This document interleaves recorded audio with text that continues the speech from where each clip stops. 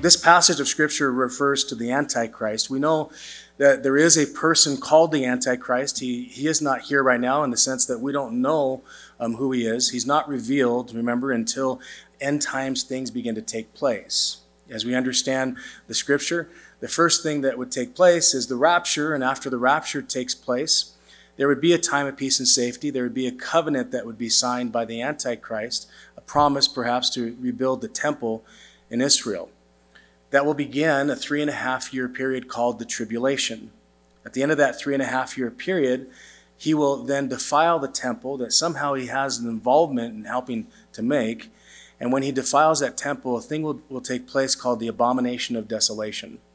When that happens, that'll mark the end of that first 3.5-year period and the beginning of the second, called the Great Tribulation, which will be another 3.5 years. And after that 3.5 years, Jesus will come back. And when Jesus comes back, he'll set all things right. He'll defeat the armies of the world with a word, and you will be with him. As a believer in Jesus Christ, we would come back with him. As the Scripture describes the scene, Jesus is coming back on a white horse. You also are with him on horses. You say, I don't like horses. You'll change your mind. Right? I'm afraid of horses. I don't think you'll be afraid. You say, yeah, I like the idea. I want to wave a sword. You won't do anything. You'll just be with him. And he will win the victory all by himself because he doesn't need our help. He's God. And of course, as we understand from the Scripture, all things will be folded up and changed. And so God will make all things new.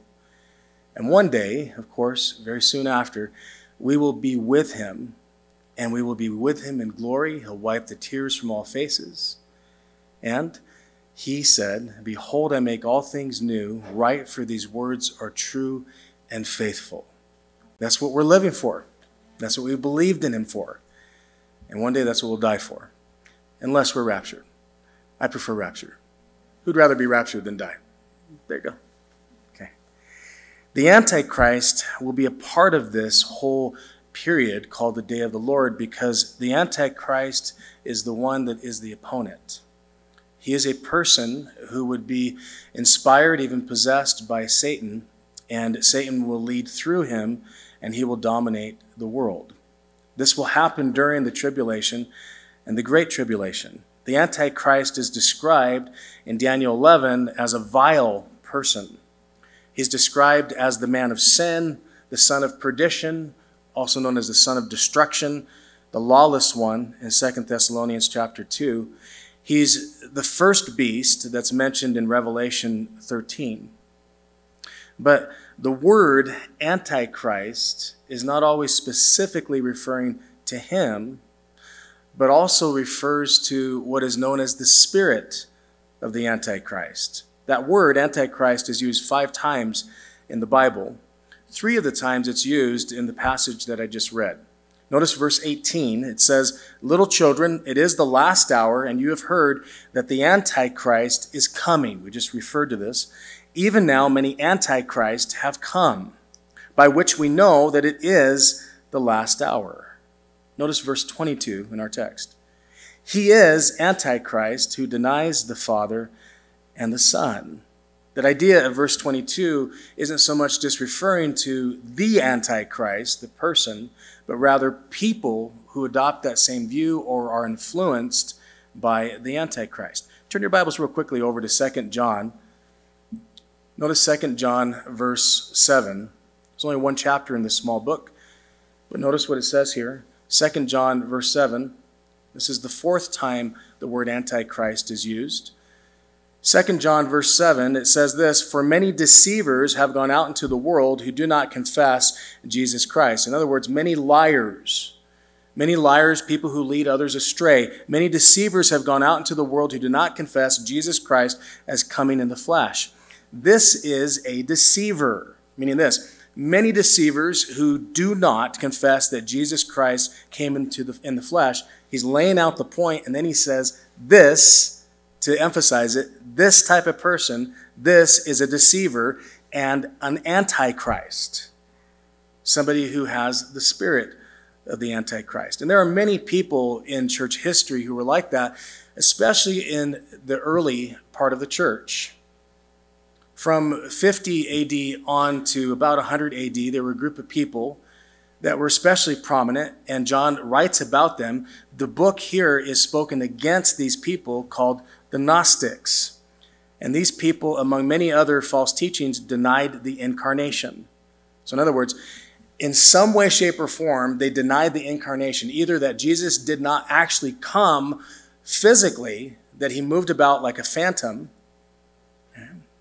or that him walking around on earth was simply a man who was influenced by some type of divine force. In some way, it was minimizing what happened. In the beginning was the Word was with God, the Word was God, he was in the beginning with God. Very clearly, the Word being Jesus, we know that through many different aspects of Scripture, including Revelation 19:11, John is speaking to the Gnostics and what he's writing. In the beginning was the Word was with God, he was in the beginning with God, because he's God. And verse 14, John 1, the Word became flesh and dwelt among us. Notice again, the Word became flesh and dwelt among us. He wasn't always flesh, but he was always God. So he always has been God, will always be God, and he never stopped being God. He did not exercise all his rights as God when he came down, but he was still God. And for some reason, the Gnostics had such a huge problem with this. And for some reason, this has been a popular way of thinking for many people who think they know more than they know. And so there's been many people who've adopted this type of thinking after this period of Gnosticism, even to this day. So there are religions based on this idea of denying Jesus or magnifying man, as if somehow men had a pre-existence. And so Jesus is just simply one who had a pre-existence, and then he came and progressed and ultimately became a God, or began to embrace his God consciousness. That's false teaching. It's really modern day Gnosticism. Or somehow minimizing Jesus as simply being one who attained God consciousness as a God. Some like to put the word "a" right there in John 1:1. In the beginning was the Word was with God, the Word was a God. Not so. It's not there. Jesus has always been God. He is the God and always will be God. Amen? And so it's important that we understand that, because this is one element of many, and for good reason on their part, why they deny that Jesus came into the flesh. And so the Gnostics, simply put, among many other things, denied the incarnation. And there are many that still believe these types of things today in various different forms. All of these things are the spirit of the Antichrist. Now, notice 1 John 4. Turn there with me, please, to 1 John 4. Notice what it says. It's important that we understand these things, because sometimes there are things that might look like they're good. They might sound like they're good, but that doesn't mean it's good. Sometimes, of course, there are things that kind of, pass the smell test, or they might pass the taste test. But it doesn't mean that it's actually something that is a really good thing for you. I remember, just sitting there at house, when Vicki was gone recently in the summertime, and Lily and Caleb were back with me, and just thinking, well, don't really want to leave the house. What if we just DoorDash? And so we DoorDash some food now and again, but then we realized we can DoorDash crumble. Right? And so we thought, well, who knows what crumble is? It's like heaven in a box that comes to you if you pay a little bit extra. And so we would have crumble, and then I found out crumble is only 120 calories. Did you guys know that? Let me just say it again. A crumble cookie is only 120 calories. Small. What's that? Are you serious? I didn't know that. That explains something. I didn't read the fine print. I thought it was just 120 calories. Kind of destroys my story, but inside of a weird way, it kind of makes the story better, because we would get them, and of course we eat them and enjoy them. Are you serious? You're serious? Wow. That's deceptive. That's deceptive. Come on, crumble people. Right? I really didn't know that. Well, we were excited because we thought they were 120 calories, And I happen to like oatmeal cookies, but they never have oatmeal cookies. And so I was driving up north, had to go meet somebody. It was a long drive, and so I had some water, just thought, yeah, oatmeal cookie. So I went by Subway and had the oatmeal cookie, and it's small. You know, I thought, well, that's good, because you can have more than one. And then they actually sell them by 3, so I just thought I'd get 3 because it seemed more prudent, and that was good stewardship. And then when I looked at them, when I looked them up, they're 200 calories each. I thought, that's a lot. And I thought I might as well have just gotten a crumble cookie. But after what you guys said, the whole thing's messed up. You know? So the point is, you can think something is okay when it's not okay, which really magnifies the point, because I've become the learner.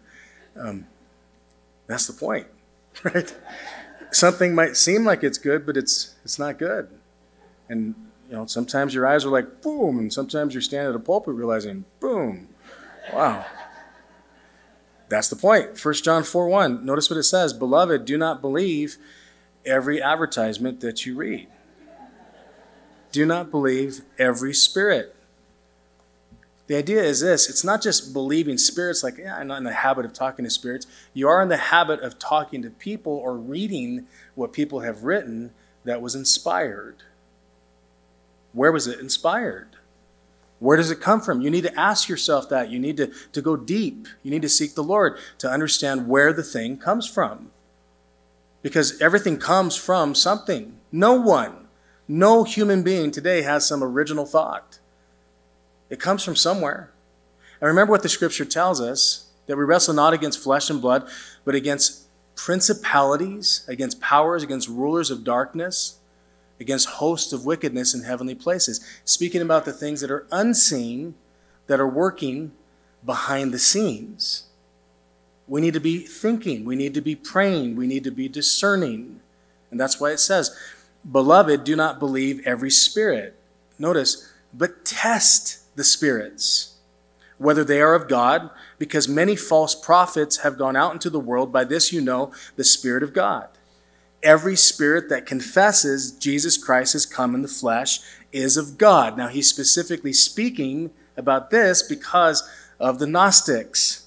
It goes on and says this, and every spirit that does not confess that Jesus Christ has come in the flesh is not of God, and this is the spirit, or the influence, is the idea, of the Antichrist, which you have heard was coming and is now already in the world. We need to test things. We need to understand if it's so. Because the truth is this: it's the spirit of the Antichrist that's our concern today. And that spirit, or that influence, if you will, is working in many different ways. You see, Satan will control the Antichrist one day during that period called the tribulation and the great tribulation. But today, he controls what influences the world. And the Bible tells us very clearly in 1 John 5:19, the whole world lies under the sway, or the influence, the control of the wicked one. And so we need discernment, understanding that there's forces that are invisible but powerful, very real, that are really pulling the strings, kind of like a puppet. And Satan truly is, and if you understand the reference, you'll get what I mean. Satan truly is the master of puppets. Always has been. And so he controls those things that we see that are controlled by something else. And so he's very deceptive, and he's very good at what he does. And so when you hear people questioning things, or you're wondering, where in the world does this come from? I mean, who could think of this thing? I mean, who would even just make up the idea that somehow men could have babies? You know, I mean, and it is something that you're almost like, kind of laugh about. But ultimately you realize, wait a second, there's something going on behind the scenes. Or that somehow there would be confusion about a host of issues. But just to take that one as an example, because it's something that's been propagated so much recently, shoved down your throats as if somehow you're an ignorant wretch if you didn't know this, that men can be women or women can be men, or you might have a whole 85 different genders at any given time, or if you choose a spectrum, you can choose whatever you want based on your mood. And of course, everyone has to bow down and curtsy to what your whim is. Where does that come from? You say, well, they're idiots, or they're crazy, or they're insane. And so the name calling doesn't help. It certainly wouldn't reach them. The issue is they're deceived. It comes from something. Test the spirits. You say, well, what does that have to do with Jesus Christ coming to the flesh? Well, here's the interesting thing. It's fascinating to me that this becomes such an emphasis right now on where it comes from, because Satan has always wanted to hurt God. But he can't. But what he can do is hurt you. And God cares about you, which is why God says, whoever touches you touches the apple of my eye. In other words, it'd be like somebody poking your eye. And you think if they poked your eye, you'd respond. Imagine how God feels, because he's made every single human being on earth, and he's zealous for them. He wants every single person to come to him and have eternal life. Satan knows this. And so, of course, he goes all throughout history doing whatever he can to hurt people, knowing it ultimately hurts God. And what can he do when it comes to people? Well, he's done a lot. And what's he doing now? Well, he is messing people's minds up about who God is and how he makes things, as if somehow God makes mistakes. God's never made a mistake. And he created them from the very beginning, male and female, he created them. And what does Satan do? He seeks to damage, to pervert, ultimately to destroy what God has made. Because he can't make anything, but he can certainly make a mess. And if you understand what happens in the process of people's minds who believe these things, and what happens when they get the wicked people that would counsel them in these things and encourage them to do it, the medications that they take and what happens to their body, and ultimately the grotesque and the brutal reshaping surgeries that some of these people go through, there would be no joke in the room. There's no laughter. There's no mocking. It's horrible. Their depression rate through the roof. Their suicide rate, unbelievable. These are people God made. And God made them with the breath of life. What means they, like you and I, are the jewel of his creation. And right now, Satan has a hold of their mind and their heart. They're not our enemy. They're the prize. They're why we're here. We're here to help. Amen? We're to help them understand there's a God in heaven who loves them, always has and always will. And he wants to set them free. And he can set them free. So we need to understand what is happening and who's pulling the strings. And it is, in fact, Satan. And it is, in fact, that spirit of the Antichrist. And that spirit of the Antichrist is here now. It was here back then, 2,000 years ago. And so there are three signs we're going to go through real quickly that show if a person has or is being influenced by the spirit of the Antichrist. The first is right here in verse 19 through 21. It's this. First sign, they depart. Notice verse 19, they went out from us, but they were not of us. For if they had been of us, they would have continued with us. But they went out that they might be made manifest or made known that none of them were of us. But you, so we're different, have an anointing from the Holy One. I believe this is the Holy Spirit, that God has given us his Spirit who guides us in all truth. So we have an anointing from the Holy One, and you know all things. We know all things as God directs us. I have not written to you because you do not know the truth, but because you know it, and that no lie is of the truth. Now, I don't know what you know or how much you know. Some of you know more than others, and someone in the room knows the most, I suppose. Right? But nobody knows everything except God. God is omniscient. And there's certain things, of course, that we have to know, and certain things we should know. Kind of like the old story when this lion was walking through the jungle, just feeling like he needed to kind of help everybody remember, right, who he was and who the king of the jungle was. And so as he was strutting through the jungle, he goes up to one animal and he says, you know, who's the king of the jungle? And he roars, and the animal, you are, Mr. Lion, you are, Mr. Lion. Goes up to another animal, who's the king of the jungle? And he roars. The other animal goes, you are, Mr. Lion. You are Mr. Lion. And he goes from animal to animal until finally he approaches an elephant and he roars, "Brr! Who's the king of the jungle?" And the elephant turns around real quick and bumps him, right? Starts thrashing him with his tusks, picks him up by his trunk, right? And then slams him, bam, bam, bam, bam, bam, bam, bam, bam, bam.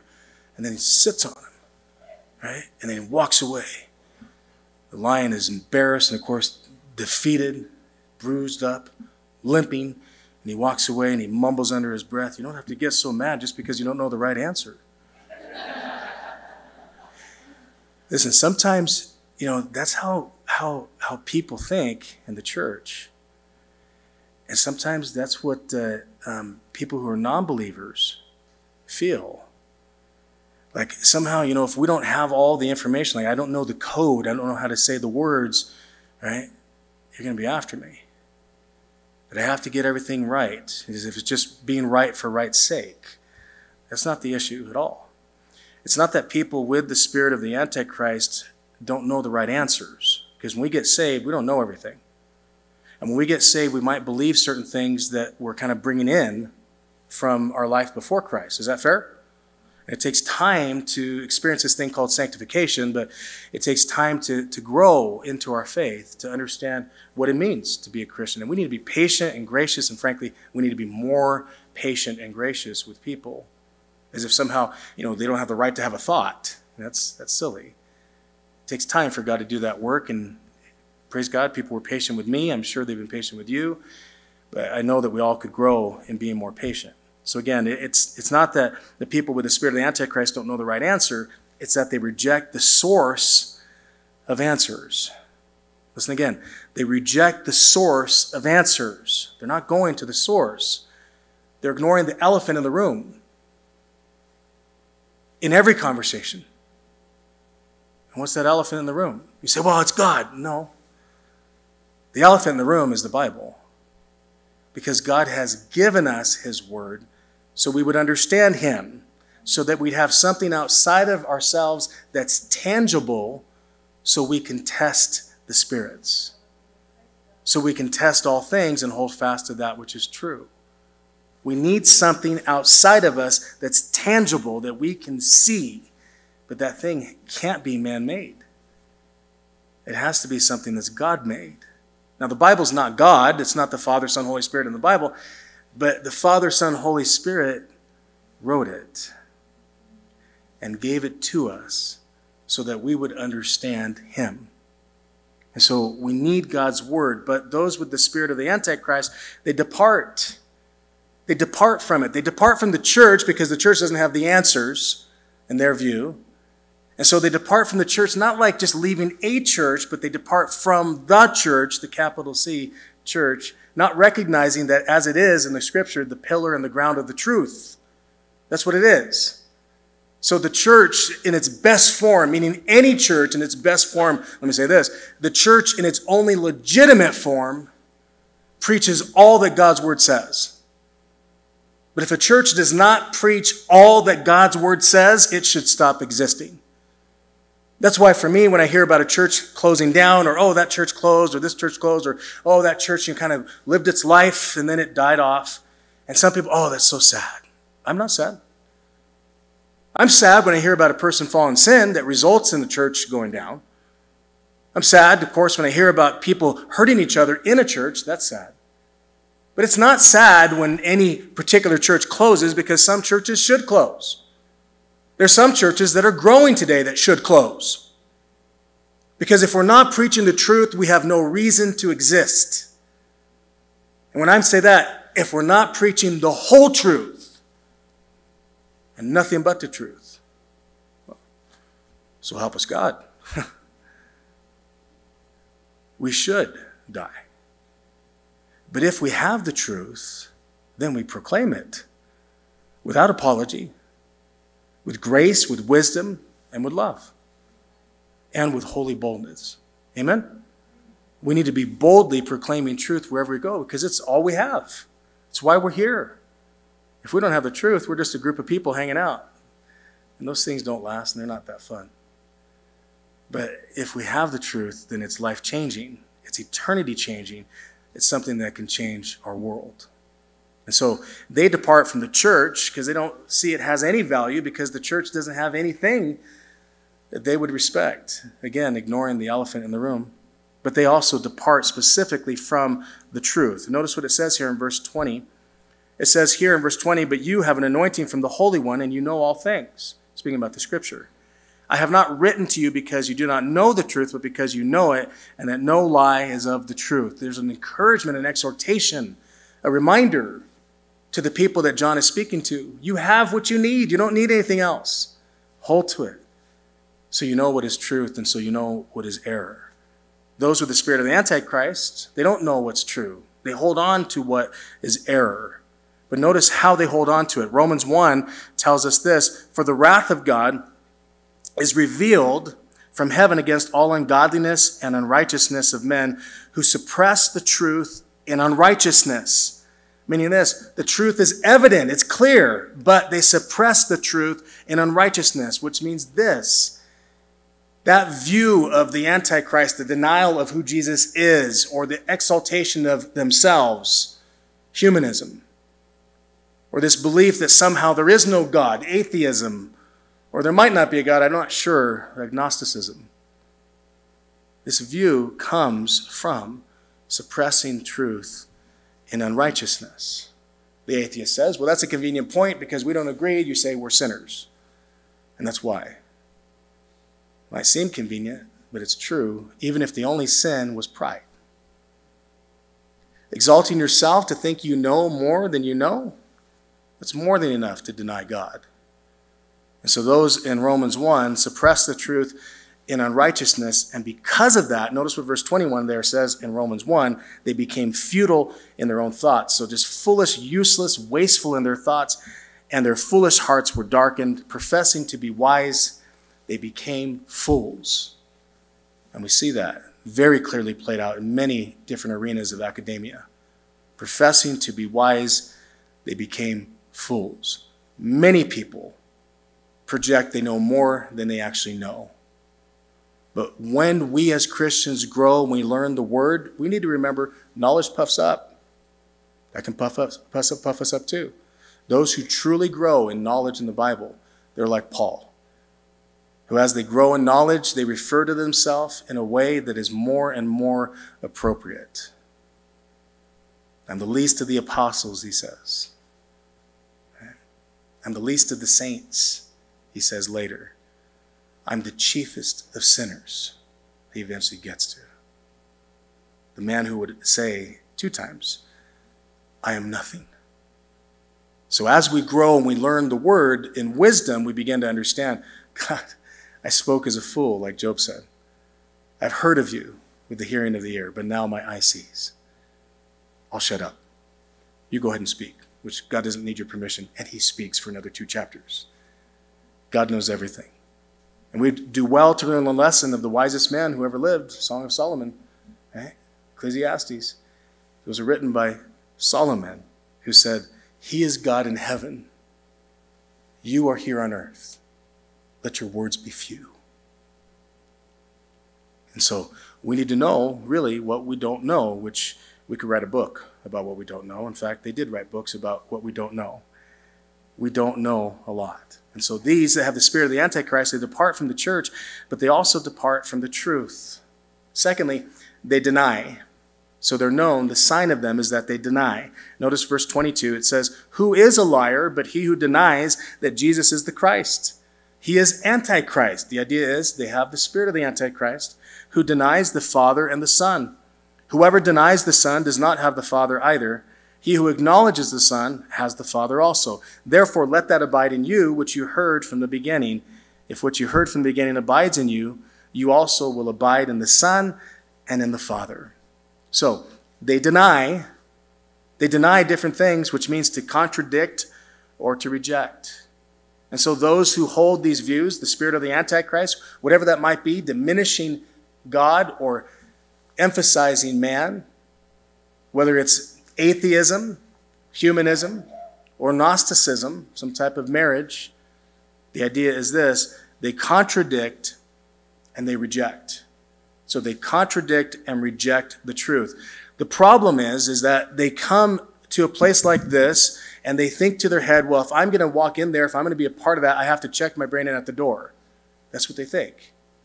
And here's the problem. Far too many Christians who share more than they know affirm that. And if we're honest, we got to speak truth to this. Many within Christianity, many that go to church, propagate this idea of a faith that isn't biblical. That somehow we just take some blind leap of faith. We don't take a blind leap of faith. And you can't confuse faith with feeling. You don't feel your faith. Your faith is expressed. And your faith is expressed or demonstrated as it's built on fact. So there's fact in front of you. And then there's faith. And the feeling can come and go all at once. Because you can feel a lot of different things. You could go to the gym and fact, you've been consistent. Fact, you worked out well. Fact, you've rested. Fact, you've eaten right. Fact, you even have had recovery protein shakes. You've done everything correct. You've been monitored by a great person, a buddy or a trainer that comes alongside to help you. Fact, you've done the work. Faith, you believe that you can lift that weight you can't lift. But you believe it. You feel like you're powerful. And that happens, right? When you work out, you can feel powerful. You can feel like, oh, I can do that. Or you can feel like, oh, I can jump that one box. You feel it. And then reality hits. And you're not as strong. You're not as athletic as you think you are. I was at the gym over here a couple years ago, and there was a guy that was working on his box jumps. Probably my height, and average height. He stands up next to this box, and he's far away, and I thought, you're not going to make it. And I was just working out while I was watching him because I could see him right in front of me. And he did it, and he made it. And when he made it, he did what a lot of us might do when you're shocked you just did something. He made it. He goes, looks around, and nobody's looking at him, but I was looking at him, and I was still doing something, so my hands were occupied. So I looked over, and I go, like that. Like that, like looks at me like, thanks for noticing. I did it, okay? Listen, when we express faith, that faith we have isn't based on something you think could happen or you hope might happen. Our faith is based on one who is absolutely trustworthy, one who can do anything. God, who's always here, knows everything, can do anything, and happens to be in love with you. He's for you. And so we base our faith on fact, like a train. Fact is that engine. It's the engine that's pulling the train. Faith is that first compartment. Feeling is like the caboose. It can be there or it cannot be there. Sometimes it's there, sometimes it's not. Listen, we literally hook ourselves to fact. And when we do that, we've expressed faith. It's a very different thing from what the non-believer or what the atheist thinks we're all about. We don't check our brain at the door. Fact, faith, feeling. We make every decision that way. That's why the God of the Bible says in Isaiah 1:18, come now, let us reason together. The idea is let us consider all the facts. Let us reason together, you and me. God says that. And that's something we should adopt as well. That when we're communicating with another person, we're saying, come, let us reason together. So these that have the spirit of the Antichrist, they deny who God is. Notice verse 22. Who is a liar but he who denies that Jesus is the Christ? He is Antichrist who denies the Father and the Son. Notice verse 23. Whoever denies the Son does not have the Father either. He who acknowledges the Son has the Father also. So those with the spirit of the Antichrist deny who God is. Now, think about this for a moment. Atheism, we understand the word. We hear it many times. We know what it means. But listen, let's understand what it means. Atheism, right? Theos, 2 words in Greek. So atheism literally means without God. So atheism. Agnostic is a completely different term. Again, without. Gnosis, 2 Greek words. So without knowledge. So in other words, I don't know. There are people who wonder. And the agnostic is a person that I would really define more like a skeptic. Whereas atheist oftentimes would be a critic, a true atheist. There are some atheists that might be skeptics. We need to understand who we're talking to when we're communicating to them. Not all agnostics would be somebody who would hate your faith. And listen, not all atheists would be somebody who would hate your faith.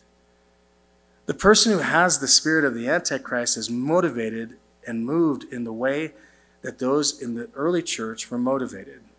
They were aggressive, they were anti-Christ, and ultimately anti-Christian.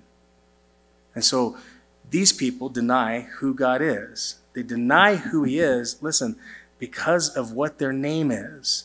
Gnosticism means having knowledge. That's what the name means.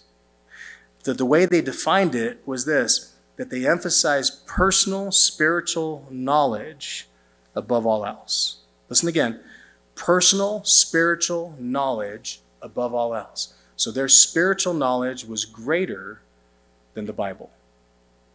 That's the nature of Gnosticism, and there are people that still believe that type of thing today. The problem is that they deny who God is, and specifically are denying the incarnation. And yet the scripture says clearly in Colossians 2:8, beware lest anyone cheat you through philosophy and empty deceit, according to the traditions of men, according to the basic principles of the world, and not according to Christ. Listen, for in him, that is in Christ, dwells all the fullness of the Godhead bodily. It's declaring the incarnation. And it's literally blowing away the argument of the Gnostic. And so that's what God's word says. Those who have the spirit of the Antichrist deny who God is, but listen, they also deny what God said. Verse 24 says, therefore let that abide in you which you heard from the beginning. What is it? What's the gospel? Most would agree that it's speaking specifically about the gospel, that the gospel is the thing that they were denying. And what is the gospel? Paul declares it. He declares the gospel, and he says very clearly what the gospel is. He says that Jesus, of course, who came, died and was buried, and he rose again according to the scripture. We believe upon him, we go to heaven. Simple as that. And we're saved then by grace through faith. Galatians 1, verse 6 says this, I marvel that you are turning away so soon from him who called you in the grace of Christ to a different gospel, which is not another. He goes on to say this, but there are some who trouble you and want to pervert the gospel of Christ. And why does he say this? He's saying, I marvel that you're turning away so soon from him who called you in the grace of Christ to a different gospel. The word means good news. And he goes on to say, which is not another, meaning this, it's another message, but it's not good news. Meaning, we get to God by believing upon what Jesus did. Every other belief system is man's effort to do all the work. Well, the Gnostic denies the gospel. And so ultimately, the spirit of the Antichrist, they deny who God is and they deny what God said. It's important that we understand how simple this is. Because if we get how simple it is, it can capture our hearts. Kind of like my mother-in-law who was working in the kitchen several years ago, probably 7, 8 years ago. She's working in the kitchen. I don't remember if she was cooking or cleaning, but she was musing. She's one of the first people that I ever met who knew the Lord. And so she's walked with God for a long time. And she's just kind of musing as she's cleaning or cooking, and she's singing a worship song. She says, Jesus, Jesus, Jesus. And I'm thinking, there's just something about that name. You guys know the song? Master, maker, so forth. Nope, that's not what she was singing. She goes, Jesus, Jesus, Jesus. And she's smiling and she says, without you, we would all go to hell. Now, that might not sell as a worship song, but it's great doctrine, So those who have the spirit of the Antichrist, they depart, they deny, and listen, lastly, they deceive. Verse 25 says, and this is the promise that he promised us, eternal life. These things I have written to you concerning those who try to deceive you, but the anointing which you have received from him abides in you. And you do not need that anyone teach you. But as the same anointing teaches you concerning all things and is true and is not a lie, and just as it has taught you, you will abide in him. The idea is this. those who deceive, the word means to lead astray, have rejected God's word. Those who deceive, of course, that spirit of the Antichrist, they depart, they deny, and they deceive.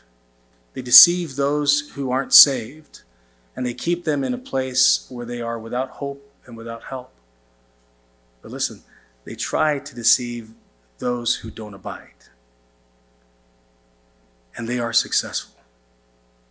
And we need to remember that, which is why John writes these words. You see, Philip Keller wrote a book called The Shepherd's Look at Psalm 23. And in the book, he talks about the nature of a shepherd working with sheep. And at one point, as he's discussing this beautiful relationship, he talks about how he had proclaimed, of course, what the word says, that the sheep will not follow another, they'll follow the shepherd. And the shepherd, of course, knows them by name, and the sheep knows the shepherd's voice. And so as he was talking to a shepherd in the Middle East, the shepherd said to him, "That's not true." And we know the word is true, but what did Jesus mean, I guess, is the question. The shepherd who didn't know the word said, "That's not true. In real life, there is one time that sheep will follow other people besides their shepherd." And Philip Keller asked, "When?" And the more experienced shepherd says, "When they're hungry. When they're hungry, they'll follow anyone." And that's why we need to know the Word of God. Because if we know the Word of God, then we would be those sheep that Jesus is referring to. Because he says, "I am the good shepherd." He cares for the sheep. He nourishes the sheep. He protects the sheep. He heals the sheep. He guides the sheep. And he knows the sheep by name. And those sheep that are his, they know his voice, and they'll follow him and only him wherever he goes. Just like Jesus said. But what it means is we have to abide. It means to dwell. It means to remain. It means to live. We have to abide with him. And if we abide in him, our joy will be full. And we're protected. Because though the spirit of the Antichrist is here, the Bible makes it very clear. Greater is he who's in you than he who's in the world. Amen? So, would you stand with me?